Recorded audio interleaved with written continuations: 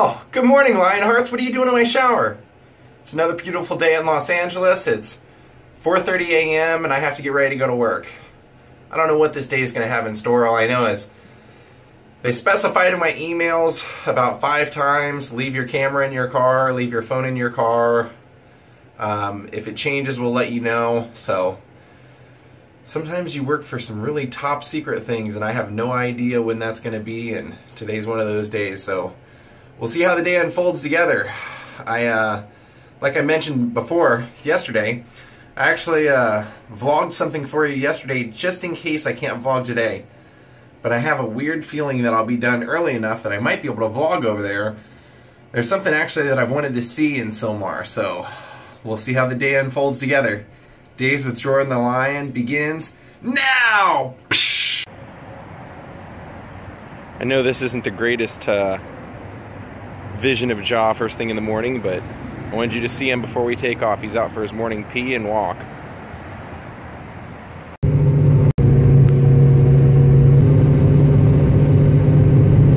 Well, that is old school. Look at this water machine. Cool. Dude, this was like the best case possible scenario. I showed up, my call time today was 6. What happened was, yesterday a guy who's cast me and stuff before asked me if I would do background. He said there were only gonna be like 4 background today, and it was a pretty good rate, and I'm getting my surgery, so I didn't know when I'm gonna be able to work again, so I was like, yeah, I'll do it. So I show up today, and they say, I can't tell you what we were filming, but it was taking place in a fitness center, a gym. So they put me on a treadmill, and they're just like, do your thing, do whatever you want. You can walk, you can do whatever. So I never use treadmills because I never go to the gyms. I always go outside, you guys know that. So I was looking around and they have one of those programs where you can pick like South Australia or New Zealand or Germany or whatever, and you can pick different points in the country and you can hike through it or whatever. And so I set it on Germany. Actually, I was alternating like 4 or 5 different countries while I was doing it, but I set the rate at like a 10-mile run, and I just started running. I was like, I'll do it till I wear out. I ended up running for a half an hour straight until they're like, okay, you guys can take a break. We're gonna have they're like doing a camera setup or whatever. So took a break while they were doing the camera setup.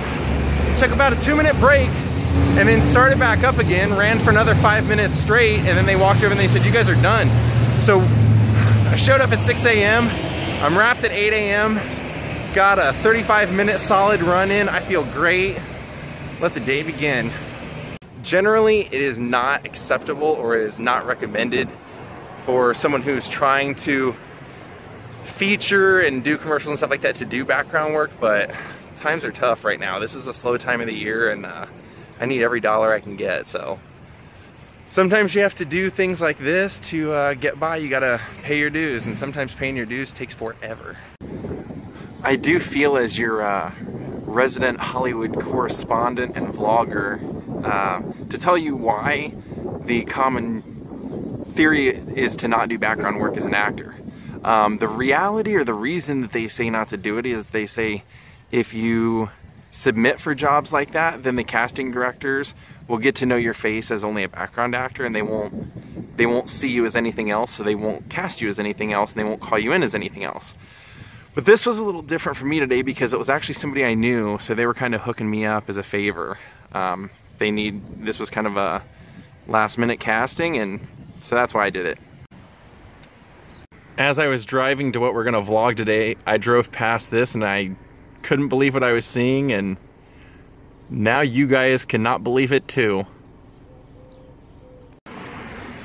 And because of what we're vlogging today, this is like a block away from our location, and it's so fitting because the real name of one of the stars of the movie that we're covering today, her real name was Mila Nurmi, also known as Vampira. Well, one can make many accusations about how Ed Wood made movies and the kind of movies he made, but one thing that you can never take away from the guy is he never missed an opportunity when he could see a chance to do it. And where we're going today is no exception. In fact, maybe it's the most important one, because Ed never knew when he was going to have money. He never knew when he was going to have somebody to finance a movie. So he just had to take the opportunities, like I said, as he saw them come up. And one of the greatest opportunities he ever made was shortly before Bela Lugosi died. And apparently Ed probably saw this coming. He filmed the last footage of Bela Lugosi. No audio, nothing. It's just a short 1-minute scene in front of a house. And he birthed this into a final movie for Bela. Now, this was also what is widely considered to be the worst movie of all time. But who cares? This was actually Tor Johnson's house. And this was the house that they used. You saw Bela come walking out that front door, grieving over his wife, and he walks straight out here, right there where those yellow flowers are, and he picks that flower right off there.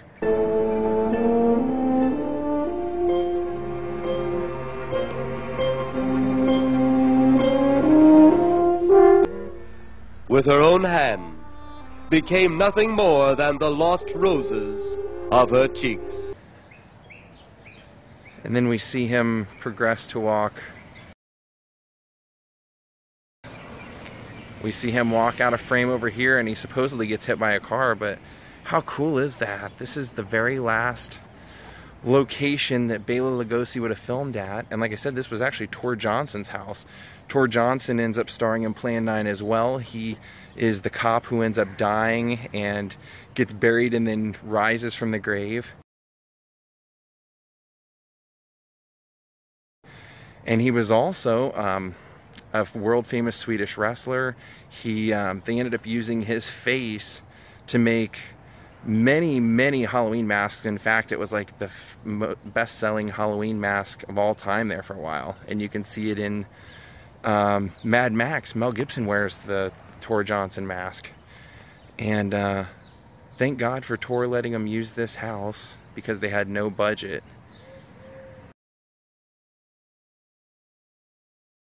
But I just had to come see it since I was in Sylmar today, and like I told you guys, I've been wanting to come see this for a while, and today was just the day. This was actually the first Ed Wood movie I ever saw, and I was already a Bela Lugosi fan, so it was just a perfect marriage. But it would have all happened right there. Bela would have walked out of that front door right there. The grief of his wife's death became greater and greater agony. Came down the steps, walked right here to where that bucket is. Was now only a covering for her dead body. Stopped, reflected. He would have pulled a flower off that little bush right there, and that's so cool. Whoever lives here, I hope that's the reason they kept it, that they're an Ed Wood fan or a Bela fan, and they kept that there. But that's exactly, he pulls that off on camera. It looks white because it's a black and white movie. The ever beautiful flowers she had planted. And then we see him drop the flower, and he walks off camera. Confused by his great loss, the old man left that home, never to return again. So cool. Really interesting mailbox. Really interesting. I do realize that I often get excited about like very little things, but that's kind of what vlogging is all about, I guess, is finding like the little things that excite you and showing everybody else. But man, to see the house is super cool, and that's, man, it's like being on holy ground. But to see that rose bush was still there, that was so cool. That's like, man, that's the kind of stuff that you want to see when you come to locations like this. Well, bummer. I thought because I got done early today, this would be a great day to bring Ja here to the park, and they've got the sprinklers going. It's a mess. There's a few dogs, so we're gonna see if we can play anyway. Well, on the way back from working, I got a phone call from the hospital about, they had like a 15 minutes worth of questions for me. and basically telling me all the things that I would have found out at my anesthesiologist appointment had I known about it. And I actually told the lady, I was like, yeah, I didn't even know about the appointment until, come on, come over here. I just got soaked by the sprinkler, big time. I said I didn't even know about the appointment till I got some paperwork that they handed me, and I saw that the appointment was like 5 hours before when I was looking at it. And she goes, so you didn't go? And I go, I didn't know about it. I said the lady at the office told me that sometimes those are scheduled too late to let the patient know, and that it was no big deal that I didn't go. What do you think about that? She goes, yeah, that's not correct, but the anesthesiologist will meet with you before, and that's why I'm asking all these questions now, so. Bummer. Yeah, that oscillating head, when I was filming this, flipped around and just gunned me right in the back of the head and the back. So you can probably see the water on the back of my shirt here.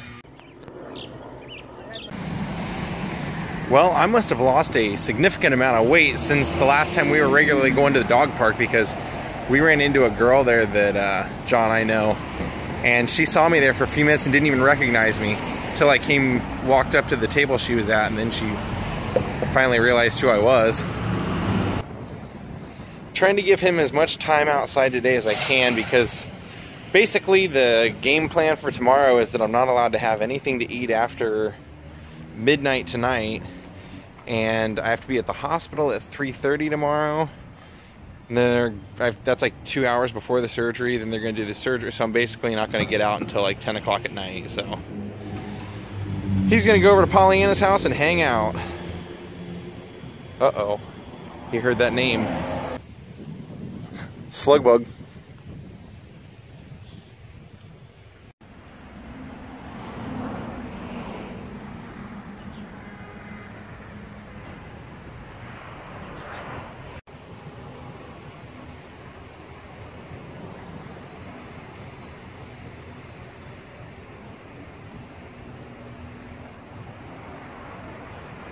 Are you tripping out yet? Well, good night, gang. Thanks for coming and watching Daze with Jordan the Lion today. I hope you enjoyed this video. If you haven't seen Plan 9 from Outer Space, sit back and give it a watch sometime. It's unlike anything you've ever seen before. I'm thinking maybe tomorrow I will... Well, actually today. When you're watching this, it'll be today. I think I'll do a live chat before I go to the hospital. So, stay tuned for that.